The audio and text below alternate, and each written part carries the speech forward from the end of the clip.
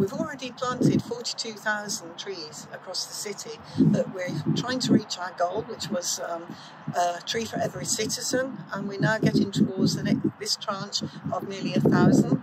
So I want to bring in Tim. He's our expert, Tim Wetherell, on trees, and he will talk about the different species that we're bringing in to make things stronger and to provide a difference as well.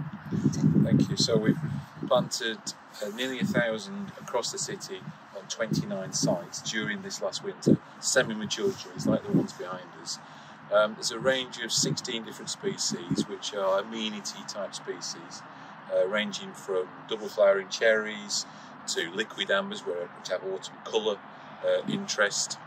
We've got disease-resistant elm species as well, so it's quite a good range, quite a number of, and that adds diversity, which is good for habitat, biodiversity, and all the benefits that everybody gets.